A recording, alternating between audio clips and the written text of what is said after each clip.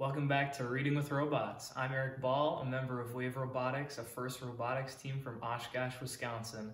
Today I'm reading with my great buddy Pollux. This is the robot we built for the 2019 Deep Space season. Today's book is If I Built a House by Chris Van Dusen. Jack, in the backyard, said to his mother, "This house is okay, but it's like any other. It's boxy and boring and basically bland. It's nothing at all like the house I have planned. My house will be different. It can't be the norm. I'll think about traffic flow, function, and form. Oh, it may include shapes like a tower or dome, but I'll focus on what makes a building a home. It's the rooms on the inside that make it unique. So step through the door and let's take a peek. We'll start with the basics right off the bat. Check out my all-in-one Kitchen-O-Mat. You don't have to cook and you don't have to clean. It's done by a space-age robotic machine. It makes all the meals and the food is delish. Then it washes and puts away every last dish. The living room's next. It's fun, come on in. The chairs and the tables and the sofa all spin, and trampolines lead into a giant ball pit. It's a pretty neat room, you'd have to admit.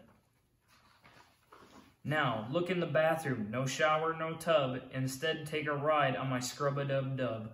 Just step on the belt and it washes you clean, even the places that you've never seen.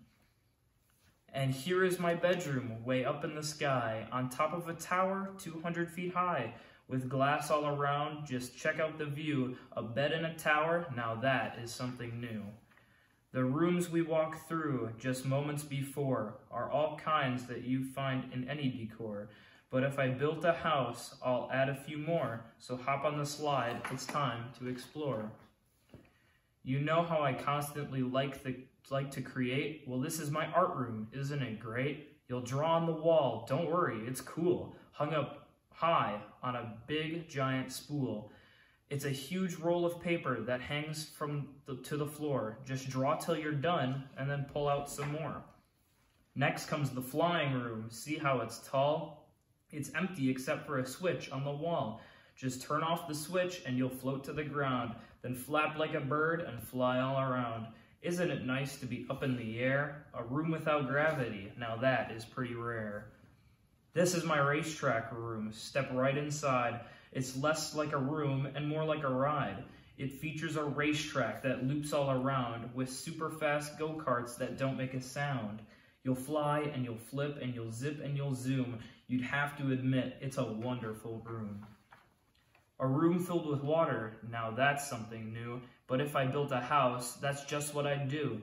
This is my fish tank room, ain't a sight. Don't worry, they're friendly, the critters won't bite.